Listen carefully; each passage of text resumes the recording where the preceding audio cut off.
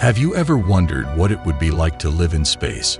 Well, today we're taking you on a journey to the International Space Station, the largest human-made object in space. Today, I will tell you a lot of interesting things and even show you a robotic arm at the station, which can be controlled from planet Earth. The IS orbits around the Earth at a speed of about 28,000 kilometers per hour, completing one orbit every 90 minutes. That means astronauts on the ISS see the sun rise and set every 45 minutes. Now let's take a look at the ISS.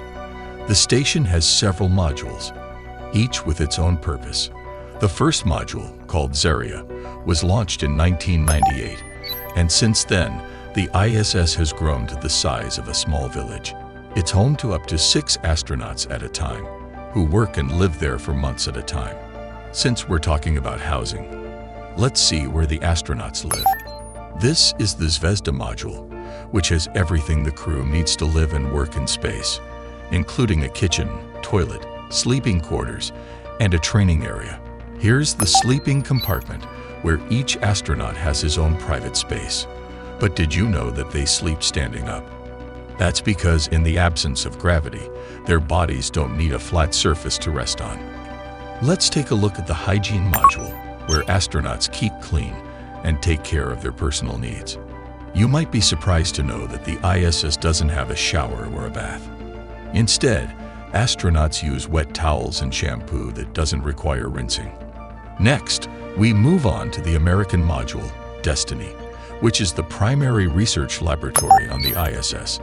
Destiny is home to many experiments that help scientists learn more about life in space and how to better prepare for future space missions.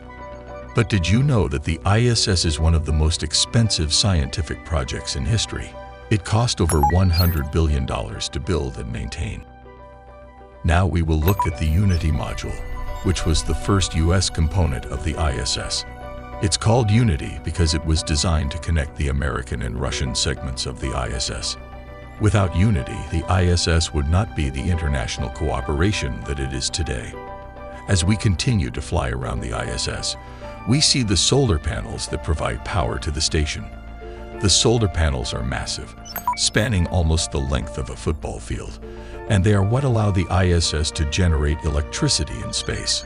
Another interesting fact is that the ISS is the third brightest object in the sky after the sun and the moon, making it visible to the naked eye from Earth. Now we have the Japanese module, called Kibo, which means hope in Japanese.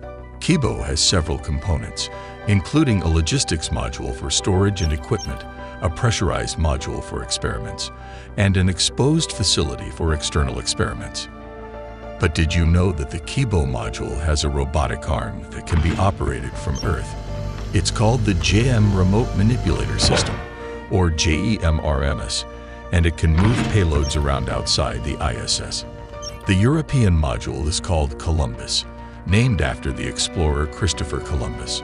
The Columbus module has a unique space biolab that studies biological processes in weightlessness.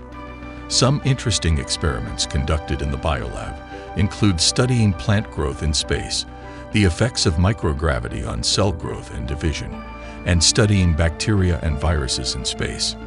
These experiments have provided new insights into the behavior of life in space and may have important implications for future space travel and colonization. And this is the Tranquility module, which was named after the Apollo 11 lunar landing site. Tranquility houses life support equipment for the ISS, including a water recovery system that recycles urine and sweat into potable water. But did you know that Tranquility also has a unique observation deck called Cupola? There are 7 windows in the dome that provide a 360-degree view of the space. It also offers a spectacular view of Earth. Astronauts use this module to take stunning photos of our planet and keep an eye out for approaching spacecraft. In fact, there's a lot more to tell about IS.